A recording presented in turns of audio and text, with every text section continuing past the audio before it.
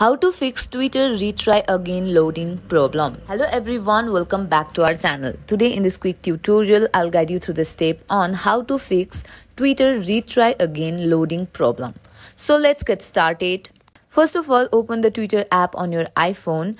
If you are seeing the retry again error while loading your feed or tweets, the first thing to do is refresh the app by pulling down on the screen and remove it completely. If this doesn't work, close the Twitter app completely by swiping away and removing it from the recent app. Next, check your internet connection. Make sure you are connected to a stable Wi-Fi or cellular data. If you are still having the problem, try clearing the app cache. To do this, go to your iPhone settings, scroll down to the Twitter and tap on the offload app, then reinstall it. Once you have done that, reopen the Twitter. The retry again problem should be resolved and your Twitter should load without any issue. And that's it.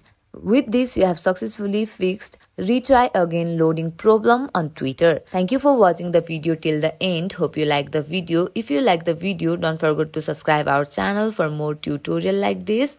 See you on the next video.